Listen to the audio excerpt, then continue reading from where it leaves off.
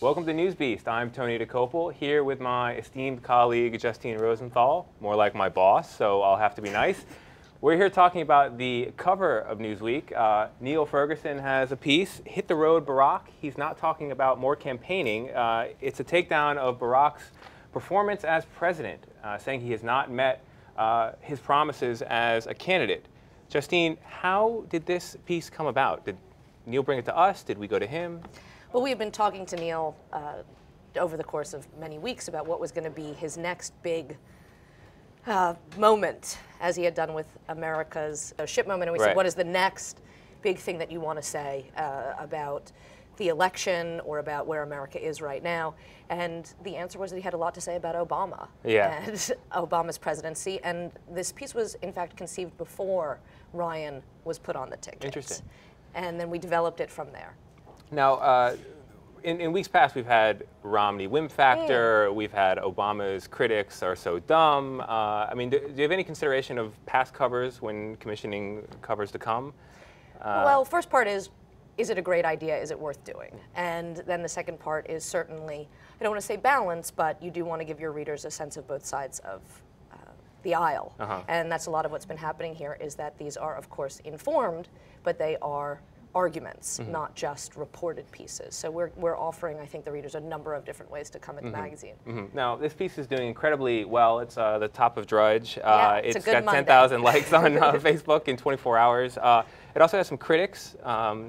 Paul Krugman, who is an undergrad economics major at Princeton, who has a blog, but it's got great reach. Now, I'm just kidding, op-ed columnist at the New York Times.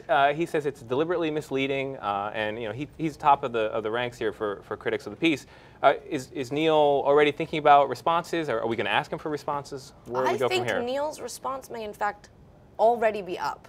Oh, really? Yes. Wow. We don't move quick enough here. We do not move slowly. And I think that we will see who comes out more right than the other. I'm not sure there is a clear delineation of right and wrong here. Okay. Let's take a question from Facebook.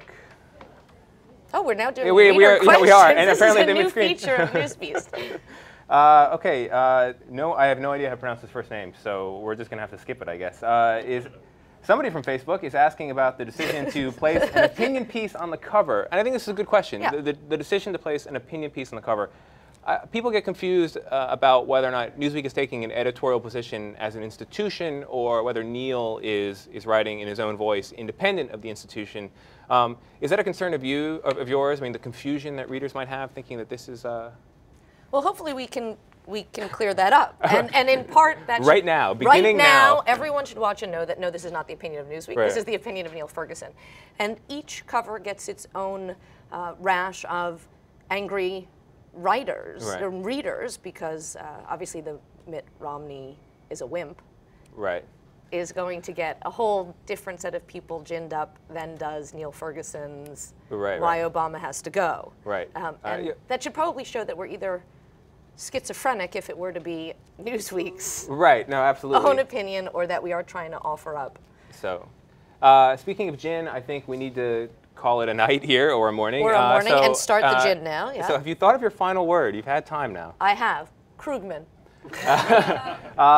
Swimming pools, a new tradition. Thank you very much. That's it for NewsBeast. See you next time.